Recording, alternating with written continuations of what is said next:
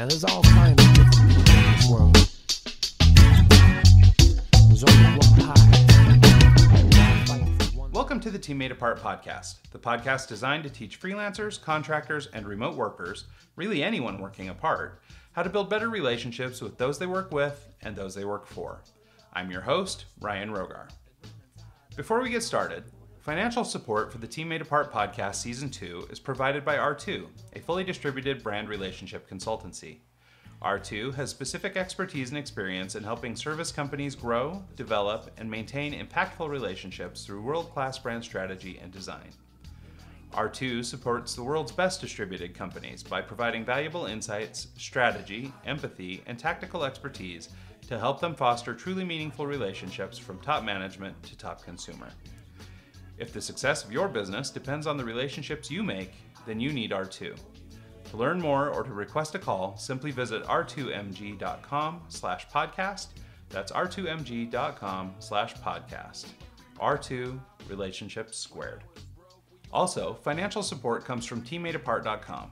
Leveraging 20 plus years of global agency and creative hiring expertise, Team Made Apart provides distributed organizations with access to the best and brightest creative talent from around the world. Through deep understanding of client needs and meaningful relationships with talent, Team Made Apart facilitates a sort of virtual handshake between prospective employer and prospective employee to reduce risk and eliminate doubt from creative hiring decisions. Take a step towards filling that creative-shaped void in your distributed team by visiting teammadeapart.com/talent. That's teammadeapart.com/talent to learn more. Finally, financial support comes from supporters like you. Members of our Happy Little Podcast community can make contributions directly to the show by visiting teammadeapart.com/podcast and clicking on the donation link.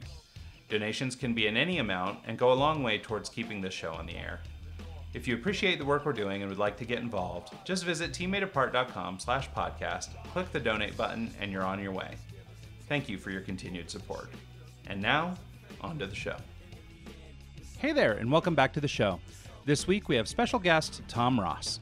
Tom is the CEO and founder of Design Cuts, a community of more than 500,000 broadly distributed creative people building affordable design assets to support artists and creatives around the world. In addition to his company, much of his time is dedicated to helping his fellow creative people improve their marketing to build better businesses. He does this via his widely read email newsletter, his social media channels, and on his podcasts, The Honest Designer Show and the Biz Buds podcast that he co-hosts with creative industry legend Michael Janda. Here to talk about remote leadership, adaptation amid pandemic, finding and hiring candidates from around the world, the gig economy, and so much more, please join me in welcoming to the show, Tom Ross. Hey everybody, welcome back to the show. I'd like to introduce our guest, Tom Ross. Tom, welcome to the show. How are you? Yeah, I'm really good. Thanks so much for having me on, Ryan. It's good to see you again. Yeah, it's great. So for people who have no background in where we come from or whatever, I had the opportunity to meet Tom in Georgia a couple of years ago at a Creative South design conference or creativity conference out there in Georgia. It was actually his first time there, my first time there, and I had the great pleasure of meeting Tom there. So this podcast has been more or less, a year and a half in the making, and I'm really grateful for your time, Tom. Absolutely. Yeah. Pleasure to be here. And I know you took me under your wing as a first-time conference goer, so I'm glad we could rekindle things. Absolutely. No, it's so great. I'm thrilled for this. So let's, I guess, kind of start at the beginning a little bit. Let's just give a little background on who you are, what you do, and where we fit in this conversation. Sure. So I've been doing the whole creativity, design, entrepreneurship, marketing thing since a very young age. But for the last 7 years, I've been the founder and CEO at my company, designcuts.com, which is the highest rated marketplace in the world for designers. So that's my baby and my passion, and I love it. And then alongside that, I run my personal brand where I just help as many creatives with business and marketing as I possibly can, because I'm a huge geek about that stuff and I get tremendous fulfillment trying to help others with it. Yeah, that's awesome. And I think it's one of the coolest things that I'm seeing happening lately in sort of the creative environment is so many people like you sort of giving of yourselves, right? I think that this is, especially now during COVID and all this stuff, I think willingness of people to sort of give of themselves and offer these resources. And you're one of the biggest producers I'm aware of in terms of content and things like that you're giving out basically at no charge to help people level up their creative business. And I think that's really valuable. I think it's good to see people helping people. Thank you. It's fun. That's the answer, really. It's really fun for me. Well, I guess that's how you know it's working, right? Yeah. So one of the things, so I mean, for listeners to this show, obviously we spend a lot of time discussing remote work and how remote work is changing and evolving and things like that. Obviously, Tom, as running this giant marketplace, you work with creative people from all over the planet. They're coming in from points unknown as different creative resources who are capable of doing different things. And so I wondered if you'd talk about first, just sort of a little bit, what goes into your sort of day-to-day in terms of leading remote teams. If we're trying to help, the world's best companies find the best creative talent, what sorts of things are you doing to start, I guess, putting people on that path? Yeah, absolutely. It's a great question. And just to bring a bit of context to this, I was historically against going remote because I used to work, in my freelance days from home, and I started going a bit stir crazy by the end of it. And I actually initially felt uncomfortable going into an office environment, and then I thrived. I was like, man, I love being around people every day. This is great. It gives me structure, gives me motivation and discipline and so on. So I was really settled in that kind of office environment, being around people all day. And then COVID hit, and we had to shut the office up temporarily. And the plan was we were going to go back at the end of this year. And now we permanently closed the office. So there is no more office. We're entirely remote now as a team, which is Oh pretty wow, cool. that is awesome. And and I think it's sort of indicative of the times too. It's funny that you mentioned the anxiety and the isolation, sort of the ways that you were feeling as a freelancer, because I think obviously those are really common to people in the creative industry, but also just remote workers in general. These are really common feelings.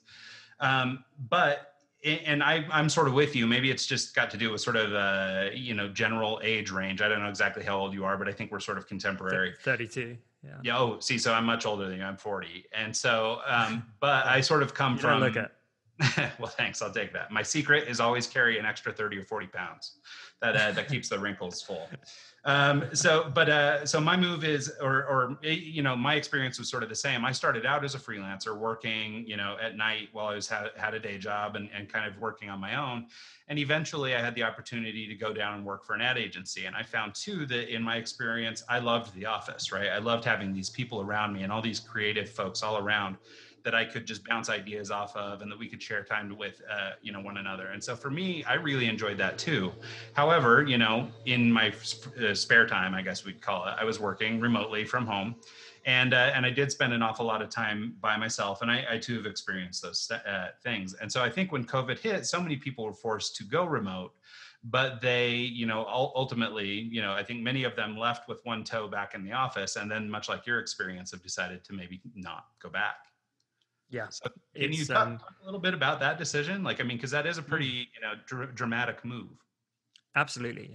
Like I say, even when we had to temporarily close the office, I never considered it. And then I started to notice that I was quite enjoying it. And our team seemed to be quite enjoying it being remote. And it seemed to be working surprisingly well. So all of the reservations and fears we had actually weren't really playing out how we expected.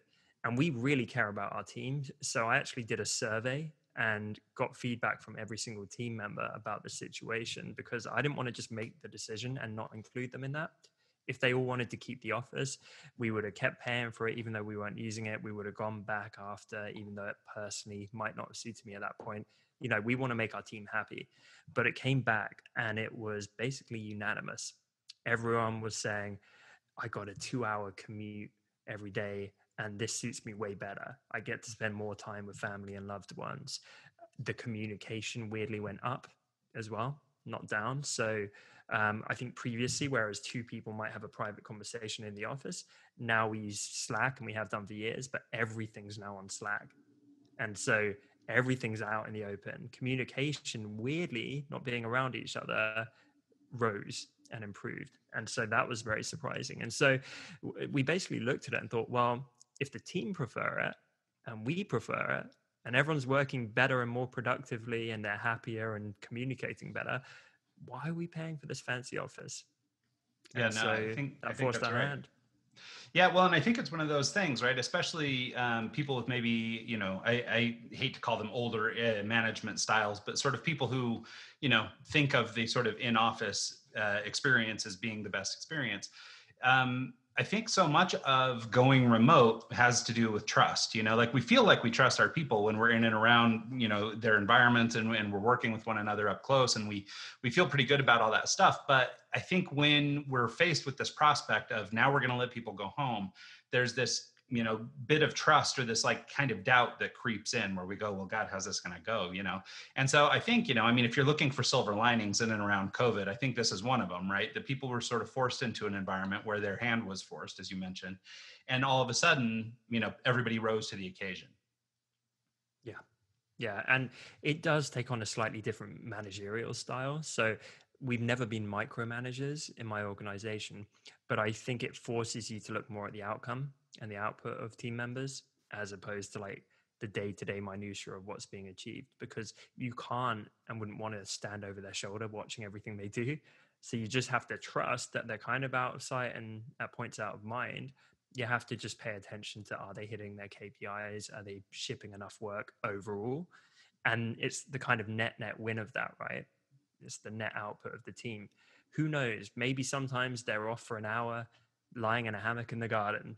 Yeah. I can't monitor that without having some kind of weird spy camera, and I don't want to. So as long as they're, happy and treating other team members well and doing great work and doing enough work to our expectations, then, we don't have to micromanage. Yeah, that's awesome. Well, and I think that is the realization that so many people have when they do go remote. The managers who tend to struggle are those who are kind of micromanagers, or maybe don't have a great style. But one of the things I really like, and I would maybe like to just sort of talk about, sort of in terms of kind of a life skill or a management skill, as you're trying to run a company, managing creative talent remotely, is this idea of adaptation. So, I mean, obviously COVID forced our hand, and all of a sudden you're now working remotely, and, just by happenstance, you ended up liking it. There are plenty of people who don't. Mm-hmm. But what I like about that story is this idea of adaptation and this idea of fluidity. I think that, this is one of the topics that keeps coming up lately, and I've spent a lot of time thinking about it, is just embracing this fluidity and sort of going with the flow, for lack of a better term. And I think that, it's smart. It sounds like, you mentioned some of the key things, like, measuring KPIs and looking at outputs and things like that. These are the critical elements of running a remote team. But I think all that came about, and if you weren't working remotely prior, maybe some of these processes and things like this had to be developed as a result of this adaptation. And so I wonder if you talk a little bit about that, maybe how you did things before versus how you've done them now, and how it's, different, if it is. It's not dramatically different because, like I say, we never micromanaged. What it's done is it's led to just a greater degree of trust, and not feeling like I need to look around the office and be like, come on guys, get back to work, or anything like that. It's just we've had to trust in the results. That's what it comes down to. And where it has changed and improved is, I actually genuinely think my communication as a manager, and many of our managers, have got better at talking to each other. So previously I'd have a busy day in the office, I might not actually touch base with everyone, individually. Whereas now the people that I directly manage, I'm checking in every day. You having a good afternoon, morning, like, how's it going? I'll jump on the call occasionally and be like, just want to see how everything is, quick 5-minute catch up. So there's so much communication. And one thing we do is we have a morning meeting every single Monday on Zoom, and everyone jumps on, and it's kind of like me talking about the week ahead, but equally there's a social element to it. So how was everyone's weekend? We're there with mugs of coffee. This is our water cooler moment. And I think that's really important. And equally, it doesn't happen every week, but we started organizing monthly Friday drinks where people finish early and everyone gets drunk on a Zoom call and that kind of thing. So you kind of get the social dynamic, and we're definitely going to be enforcing monthly meetups. So even though some people are a little further away with where they're based, they're willing to make the journey once a month, if not every day. So we're going to all get together, have a big strategy day, and then go down the pub and that kind of thing, COVID allowing, of course. Yeah. But, all of those things, they make you more intentional. I think in an office, you can just take the dynamic for granted. It is what it is. Whereas now we're more intentional. I'm much more aware of how close I am with my people and how often I'm checking in and how they're doing. Weirdly, I'm more aware of that than when they were sat 3 feet away from me. Yeah, no, it's interesting how that works. And it's funny that you mentioned the word intention. I've got it written down here on my notes and I've circled it about 4 times because I wanted to circle back to this idea of, because you mentioned, now people are communicating a lot. You've moved primarily to Slack as a communication tool, in addition to video call and a couple other things. But I think you're right. There's this aspect of intention where, in order for you to be a great communicator when working remotely, you must put in some effort. And I think that effort is actually what contributes to greater levels of trust and that ability to sort of, I guess, meet our KPIs and things, right? I mean, we may, like you said, in an office environment, sort of take it for granted, kind of easy to slack off or whatever. And, but when you're fully remote and everything is sort of transparent, like you're really on the hook if you don't do what you're supposed to be doing. Like it's very clear if you're not doing your job. And so I think that this intention, whether it's on purpose or not, becomes sort of the driver behind some of the things that make the remote office work. I think if our team were the kind of team that only worked hard and well because they had a manager breathing down their neck, then they wouldn't be a good team. So it shouldn't be that that is a necessary step. That actually infers that you might have the wrong people or you might be the wrong manager. I think if you truly have the best people, it shouldn't be a necessity. And that's for a few reasons. We've got better and better at hiring. So we've made some unbelievably good recent hires. And, one of them is pretty senior. She's up working with me till like midnight every night. I've never asked her to. She's just super passionate and invested. That's not me forcing her to do that. We just hired someone that's amazing. There's more junior people that work more regular hours, but guess what? They always show up and work hard and get the work done, partly because they're invested and partly because they're great, but also partly because they care about their teammates and they recognize in a small team, forget your manager. Like if you screw up or you're lazy or you slack off, there's a knock-on effect to your friends and teammates who are on your same level. So you don't want to let them down because you let the family feel down of the team. So these are the reasons I think why people work hard. And I actually, it's so funny, Ryan. I listened to a podcast, one of my favorite podcasts earlier this morning, and the guy was talking about this type of thing. And there was a science experiment, I believe, where they had these different groups of people and they were playing with motivational factors as to why they worked hard and why they didn't. So there was one group that was getting paid a small amount of money to do some tasks. And then the same tasks were given to another group who got paid quite a high amount of money. And the group with the higher amount of money predictably outperformed the group with the lower amount of money as a motivation.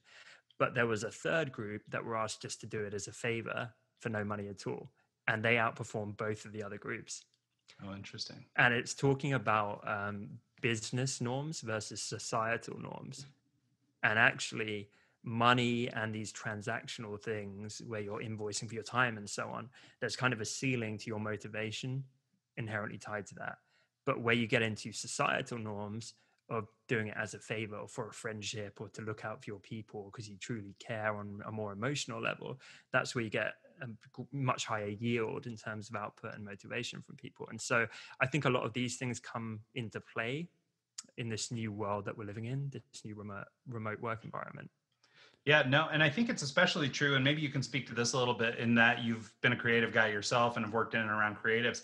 I think that people who are sort of, and of course, just to preface, I'm using creatives as sort of a catch-all for people who work in sort of creative professions. So it could be copywriters, UX designers, whatever. I think some of these characteristics sort of apply to everyone.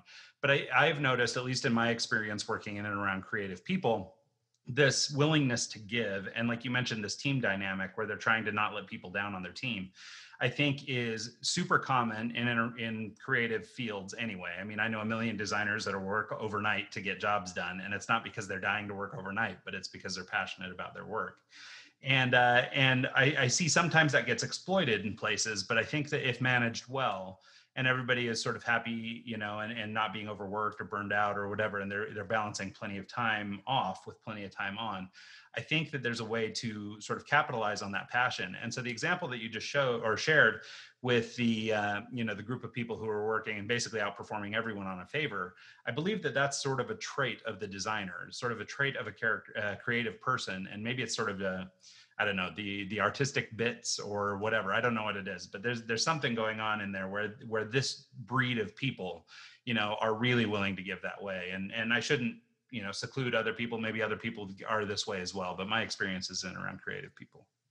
Yeah, mine too. I love this community, and you and I are perhaps a bit biased, Ryan, but yeah, I think creatives are like some of the nicest, hardest working, most awesome people, and that leads to a trustworthy, amazing team. Yeah, no, I think you're right. And I think, there's obviously room for abuse. I think there are people who take advantage of the kind of hard work that a designer would put in, that they would work overnight or they would do whatever to try and please you. And I think sometimes too, at least in my experience, sort of in agency culture, it's a little bit of a badge of honor to be the guy that worked overnight. So I don't think it's long-term sustainable. But I think generally speaking, creative people are great for that.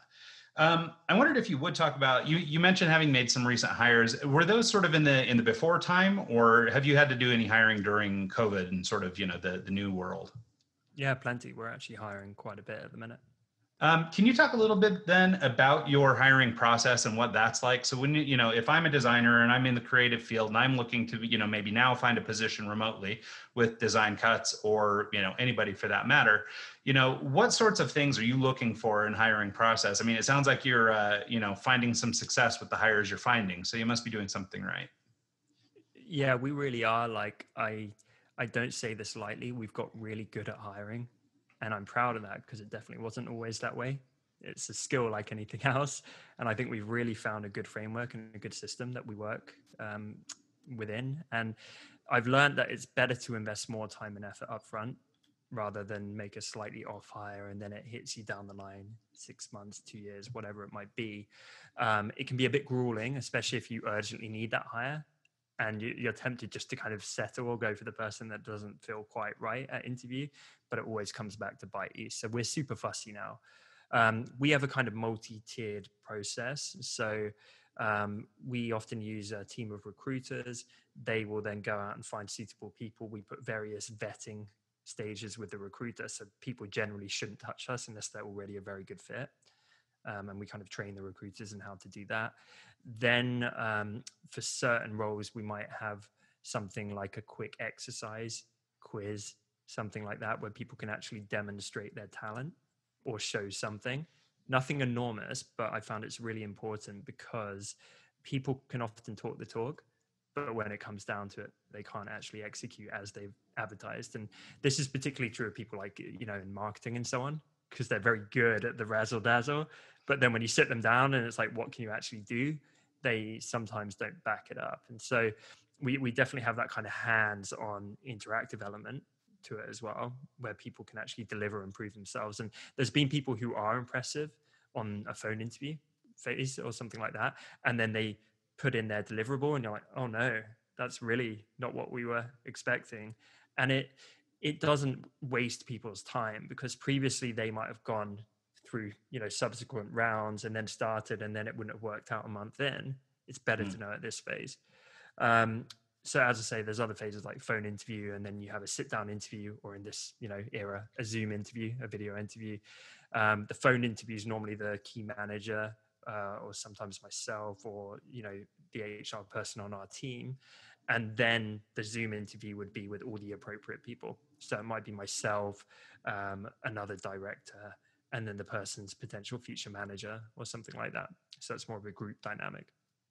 And then within all of that, this goes for like my day-to-day operational style, but certainly my interview style is just about like complete radical transparency and honesty from the word go.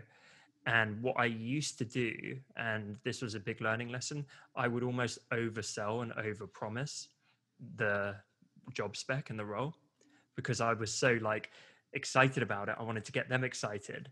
And it was almost like me selling myself and the company and the role to them. Oh, it's the best thing ever. It's good, dream role. Da, da, da. And then invariably they would join and it would be a great role, but it wouldn't actually live up to the hype which I initially gave in some cases. And so that's damaging. So now I will do the opposite, where as an interviewer, you should be letting them do the majority of the talking, obviously, not vice versa. And I'm shining a light on some of the more difficult, problematic, and arduous parts of the role, because they're going to find them out, right? Every role Yeah. has them, those little bits hidden away. I get it all out before we ever hire them, because if they still want the role after they've seen like it warts and all, well, then they're very likely going to be a good fit. So I'll almost try and actively scare them off by showing them the difficult bits, and they're like, yeah, I'm still in. Then I'm like, cool, now we can talk. Yeah. Well, I know, so much about you, and this is, a parallel for me too. And so I really appreciate this about you, but I know that you happen to care a lot about community. You care a lot about sort of human to human relationships and all these kinds of things. A lot of the things that are sort of near and dear to my heart. So as a part of your hiring process, like I imagine there's a little bit of trying to check for culture fit too. You're trying to make sure that people sort of buy into this. So do you have any advice or any pointers? Like if you're hiring some creative talent, maybe they're going to work remotely, so they don't have, or maybe you don't have the ability to actually just sit down with them and get to know them in person the way you might somebody locally. What are you looking for in terms of culture fit? Because I imagine even if you're not trying to sell the position too hard, there's some things about your personality that probably just come out, namely this stuff about, personal relationships and the value of people and community and that kind of stuff. And I imagine if somebody's just not into that, it's not a fit. And so I wonder how you sort of navigate that. Cultural fit's the most important thing. So we need people that are ridiculously talented and good, but I don't care if they're a genius. If they're not a good cultural fit, they can't join the team. And if they end up not being a nice person, then I fire them. Like, it's as simple as that. It's too precious. We've worked so hard for our culture, and we do a internal survey, like anonymous survey within the team every 3 months. So people really get very candid because they don't attribute their name to it. And that's like to do with their job satisfaction and the culture and so on. We just had record scores. Like, it's always good and it's been going in a positive direction. Unbelievably good with job satisfaction and culture fit. And that's during a pandemic. So I was really proud of that. And we're fiercely protective of our culture for that reason. So we've had people that seem so good technically and nice enough, but we might get like a little red flag personality wise, and we won't give them the job. Like we refuse to settle. And there's a few things that we use for that. So first of all, I'm looking for someone that's genuine. We've had people that have basically screwed up their interview because they've been so nervous, they're tripping over their words, and we've still given them the job because I sat them down and said, look, I can see you're nervous as hell, but I get the impression you're honest and you're a great person. So I don't care if you're nervous or you don't like interviews. That's fine. We've had other people that are super polished and slick, but have a little edge to them. And I'm like, nah, you're not going to be a good fit. You're going to end up like, ruffling feathers or something like that. Mm-hmm. So that's important. I think red flags, everything. And it's like in a relationship, you get the honeymoon phase and then things go more wrong or get more difficult down the line, oftentimes, or certainly less perfect. The honeymoon phase is the interview and probation period in a hiring process. And so if you're in an interview and there's like the tiniest shred of doubt or something that doesn't sit well with you, experience tells me that exponentially then expands into the future.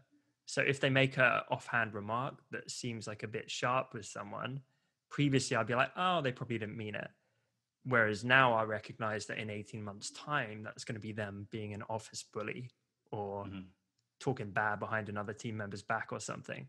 That tiny moment's going to get a lot bigger in the future. So that's some of the things we look for. And then we actually have the fun phase of the interview. After they pass all the other phases and it goes well, we previously did this sat on the sofas in our office. Now we do it on a gigantic Zoom call. We get them to meet the whole rest of the team just to double validate cultural fit. And the whole team, one by one, fire a question at them that's like a silly, random personal question. So it might be boring stuff like, what's your favorite drink or your favorite food? Or it might be like, if you had to be one of the Spice Girls, like which one would you be and why? Or like, if you had to like have a superpower or something like that. And so you can kind of, I just sit back and watch this phase and really enjoy watching, because it's like you see how they interact. You see, like, can they think on their feet and give good answers? But more importantly, are they nice to everyone? Do they bounce off everyone? Do they click? And then we ask the team after they've been through that and say, honestly, guys, share whatever you want. What did you think of them?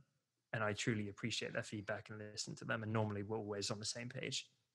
Yeah, I think that that's a great observation, a great tool. And there's this component or this thing that you mentioned, this idea of sort of the office bully. And it occurs to me that in sort of a virtual environment that, you know, you could be pretty sneaky. Like you could be sort of poisoning the well without a manager, for, you know, for example, recognizing that this is going on for some time, you know, because it'd be pretty easy to slip little DMs into people's Slack channels or whatever, and, you know, sort of drop these little notes, you know, and sort of poison the well. And so I think, you know, maybe more than ever, this cultural fit is critical.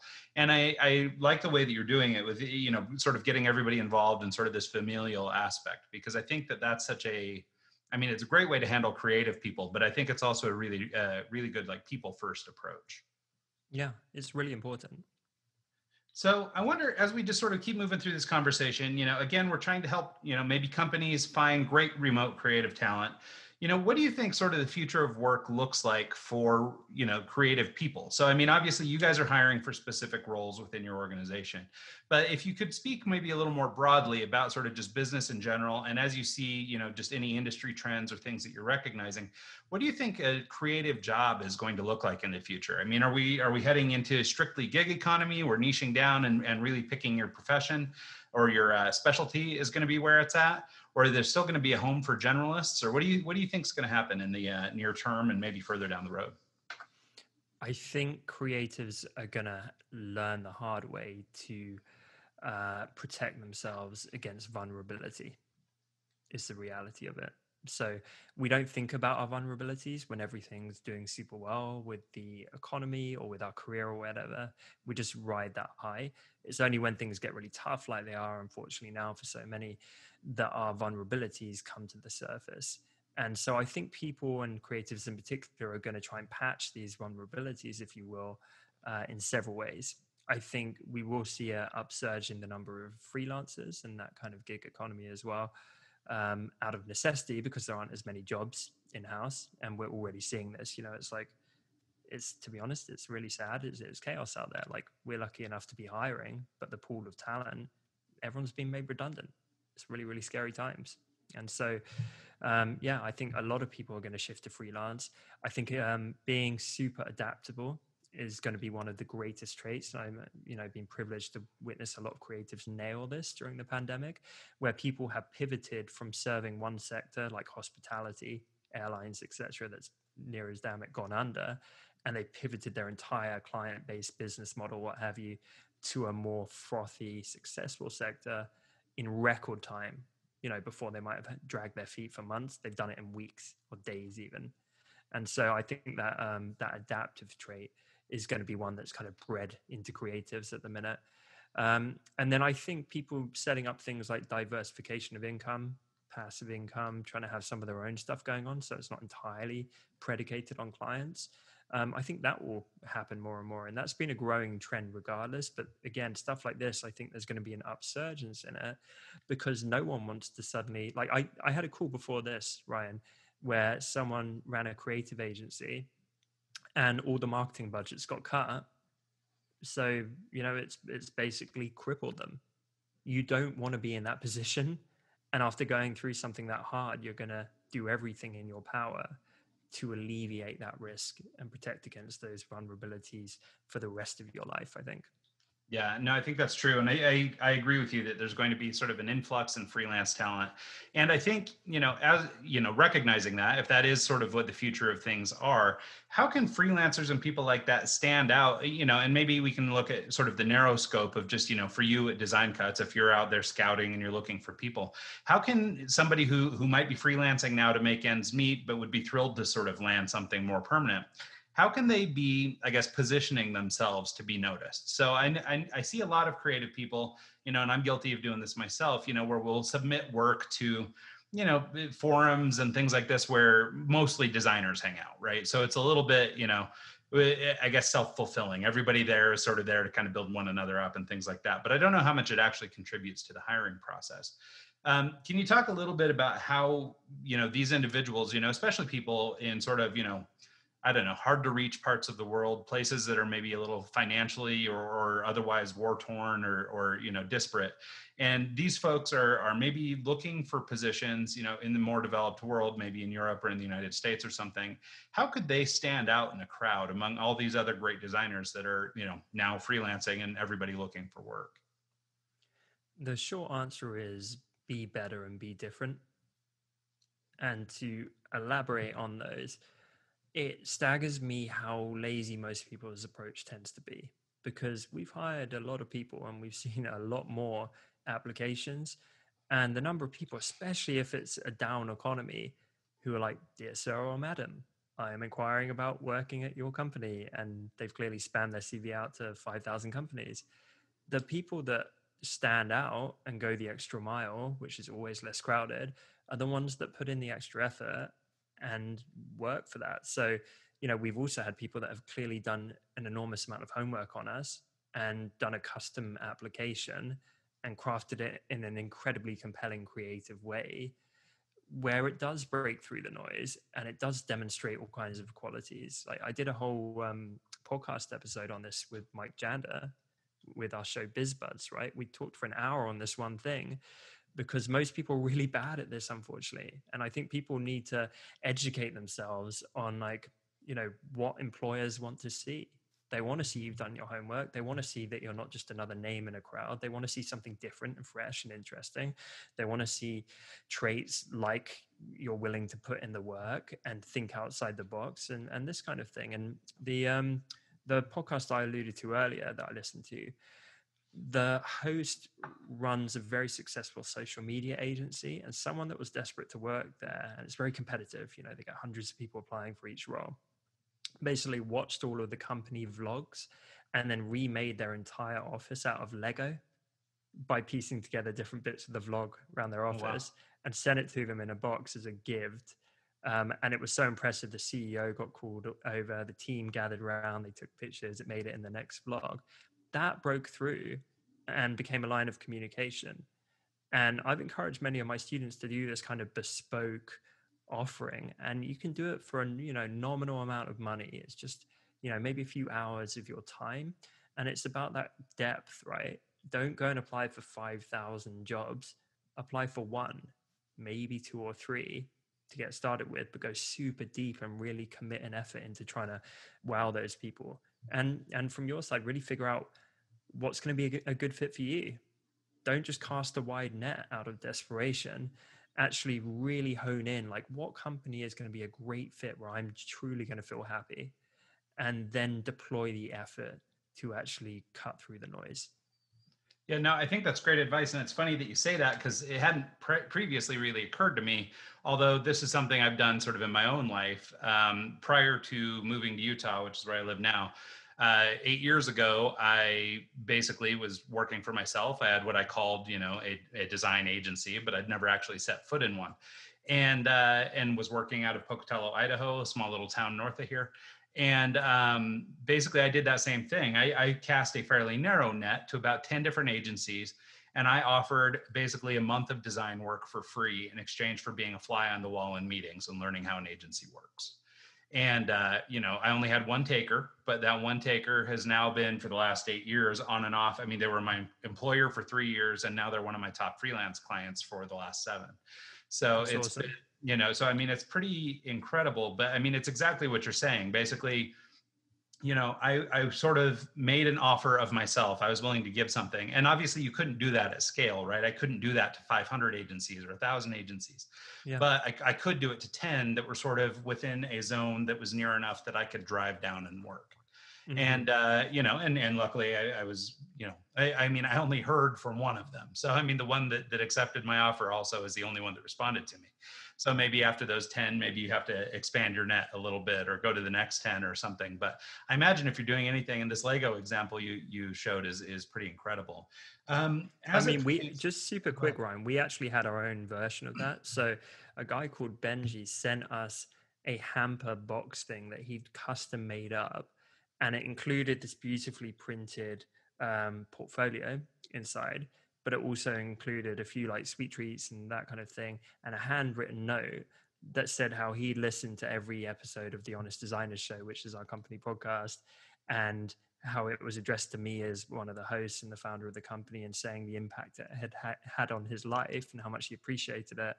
And it was just this incredible thing. And similar to the other example, I got my team round and everyone was like, oh my God, this is nuts. Like, this guy put so much effort in, to the point we weren't even hiring, but myself and my creative director brought him into the office, met him, took him out for lunch and paid for his lunch, and gave him and said, sorry, we don't have any jobs going, truly, but if we did, we definitely would hire you. We gave him as much career and interview advice as we can, and then he took that and applied for another local company and got the job. And all of that came from like this beautiful gesture, instead of him spamming his CV like every other person. Yeah, it makes sense. And I mean, even, back to my experience, it was sort of that also. I mean, basically, I didn't come to work for that agency until 2 years later. But as soon as they had an opening, I was the first guy they called. Yeah. And so, but it was because of that effort and because of that introduction. Just to sort of, I guess, as we're winding down here a little bit, I want to touch on the other part. So I think that sort of fills the be better bucket, this idea of, go above and beyond the other person. But I want to talk just quickly about the be different bucket. So I think a lot of times when, especially like among designers and things like that, like if you're a graphic designer, your mentality a lot of time is, well, I can design anything. I could just do whatever it is that comes. So basically, I don't have a, specialty per se. But, one of the things, and we've alluded to it a little bit earlier in this conversation, is this idea of niching down, or sort of choosing your niche. And so I wonder if you just talk a little bit, if you're this designer, maybe you've done something a little better, but maybe you don't know how to focus your skill set so that you can sort of choose the one to really push your marketing on versus trying to be this jack of all trades. I wonder if you could talk just briefly about how people can sort of actually be different, how they might choose that niche. Because I think for a lot of people who feel like they're very capable of doing a lot of things, it's really difficult to choose the one. Yeah, niching is a big subject, to be honest. But one of the main things I want to say about it is people regard it to be this huge kind of ultimatum type decision, which then locks them into a life sentence. So they think, oh my God, I need to get this perfectly right. I'm going to do this niche, and then that's going to be my career defined. And of course, that's really scary. And it doesn't have to be that at all. I actually think it needs to be your kind of first step in the right direction, even if it's a really small step. And then it should be an ongoing iterative process forever, with the freedom that allows you to pivot anytime. You can mix it up and choose a totally different niche in the future if you want, or you can make little changes as you go. And that makes it a lot less scary and more comprehensible for people. So how do you do that first step? It's like, well, you look inside and you try and think, what am I best at? What am I most passionate at? And then you try and marry that with the market conditions. So if someone's super passionate about airlines, again, maybe not the best fit right now, because that sector is just going through a really rough time. But if you can find a sector where you're really passionate about the people in it, you can resonate with them, they're your kind of people, you'd love to work for people like that and deal with people like that. It's an area which lights you up. You're really good at talking about that kind of stuff. And maybe you're not so passionate about identity design, but you love web design or something like that. Well, all of these kind of introspective thoughts start to get you on the right path. And again, you don't need to pivot your entire career overnight. I'm working with someone right now, one of my coaching students, who has been doing Squarespace websites, and she's a bit fed up with Squarespace. So she's still going to continue to do websites and work with similar types of clients, but she's kind of pivoting away from Squarespace and starting to do more stuff like Webflow. And then her next step is she's kind of starting to do work for more of the clients which she likes and the sectors she enjoys, and say no more to the ones she doesn't. And again, that wasn't a final point of like no return.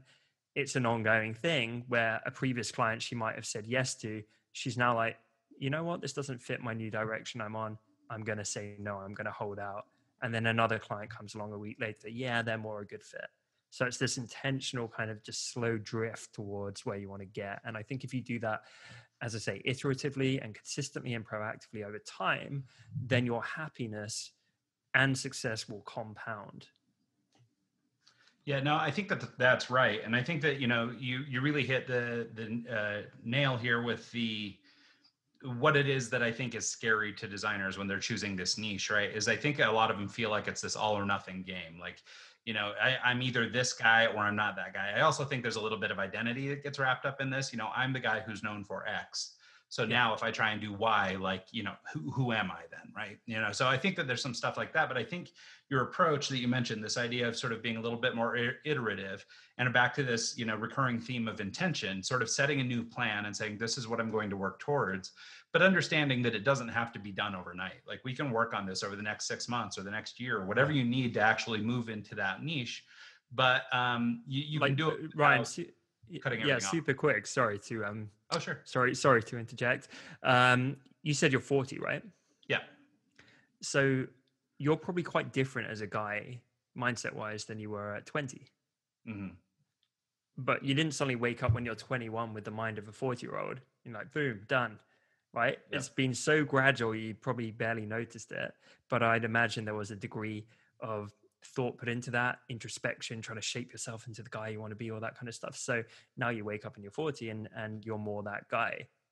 But it took time. I think people need to think about their career more in that kind of sense, because you say niching, there's this huge misconception of like, oh, you mean I'm going to have to design like Sonic the Hedgehog logos for the next 20 years of my career and go like hyper niched or something? Like, it's not about that. It's more like, who am I and what am I about and what kind of work do I actually want to be doing?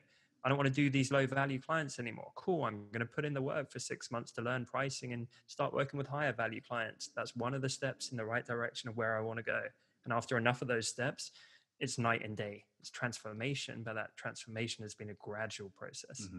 No, I think that's really fair. And actually, I talk about this a lot. I used to struggle a lot with sort of, I guess trying to keep up with the Joneses, or everybody looks like they got it better than I do or whatever. And so I used to struggle with it a lot. And I came up with this little phrase, which is basically, it took every step I've ever taken in order for me to arrive at this moment, right? So basically, there was no other way for me to sit down and have this interview with Tom Ross rather than 40 years of decisions that it's taken to get here, right? So there was no shortcut, there was no more rapid way, whatever.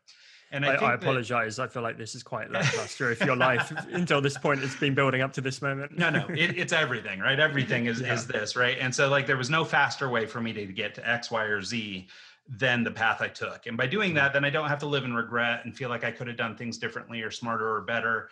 Nonetheless, it may have been a meandery road, but still it got us here. And so, and I think that some of that, and I think to your point, just kind of comes with being older too.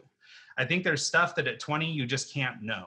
You don't have the life experience to understand. You don't have this, and so you're listening to, the Tom Rosses and the Chris Does and the whatever of the world, and for some of it, it sounds great, but there's this difficult transition, and this thing that I talk about all the time, which is this kind of wall where you can hear the words coming in and they sound beautiful and you feel like you know what you're doing, but you can't actually execute on what's coming in.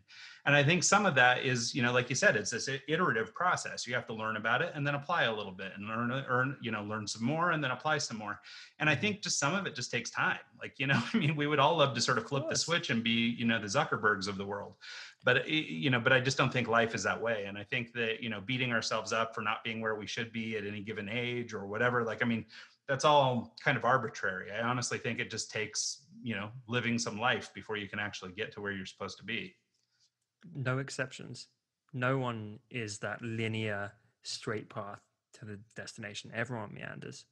Yeah. And I think that's a really good point. I think it's important for people to recognize, especially creative people who tend to bounce around a little bit. We spend a lot of time dreaming and thinking about where we could be, or what if we did this, or what if we did that. And sometimes, at least from my own experience, I get super scattered. At any given time, I've got 3 or 4 different business ideas I'm trying to kind of work on and all these things. And, it's just, I think sort of the nature of life, but I think, over time you start to figure out what clicks for you. I may be trying to build 3 or 4 different businesses, but really if you boil each of them down, they're sort of, at least tangentially related. They've all got a little bit of crossover, right? Because there's sort of a core skill set or a core competency that exists that I'm working within. So even though it feels really disparate, like there's all these different things, we're still actually kind of talking about the same thing.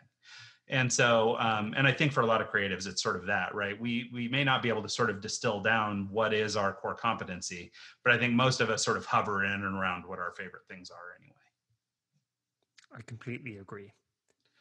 And So cool. you know what, Ryan? Like, I almost didn't say this because I don't want to come off as patronizing, but I mean this is like a very sincere compliment. You strike me as one of the most articulate podcast hosts that I've dealt with, because I do a lot of these interviews and this kind of thing, and everyone has a different style. And listening to you talk, you get my brain racing in a really good way. It's like I did English as a degree. It's like talking to an English major. I like how you put things. And I mean that in a sincere way. I hope that comes across as intended.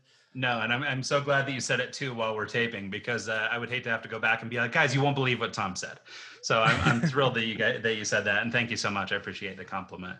So as we're winding things down, Tom, let's just give people a little heads up. Where can they go track you down? How can they get involved? Where can they see the work that you're doing, and especially if they're a creative person who's looking to find a remote career, or or I guess an in-person career, if you can actually find one these days, where can people learn more about you, the work you're doing, and sort of get involved? Well, first of all, huge thank you, Ryan. I've really enjoyed this chat, and thank you for having me on the show. The best places are designcuts.com is, like I say, the greatest design marketplace in the world. That's my baby, my company. I'm Tom Ross Media on all social media with my personal brand. And then definitely check out BizBuds. If you're listening to this, you're clearly a podcast fan, and that's where I put my absolute best content when it comes to business and marketing. Yeah, no, that's incredible. Well, and you've teamed up with a great guy too. I think Janda is a terrific resource for a lot of people also, especially if you are interested in sort of the entrepreneurial side of design and you're really looking how to, sell the work you do. I think he's a great resource. So, try working with the guy. Yeah, I can only I'm imagine. kidding. For anyone that doesn't have context, Mike and I razz each other. We've got brotherly love going on. No, Mike's awesome. That's awesome. Well, cool. Well, thanks so much, Tom. I really appreciate you. All the work you're doing is incredible. Please keep it up. I think you're doing a lot of good for the creative community, and I think the greater sort of human community at large. So I think you're leading by example, and it's a really refreshing look. So that means a lot. Absolutely. And thanks so much to everybody who's tuned in this week and every week. And we'll see you guys next time. I don't owe you anything. I don't owe you anything.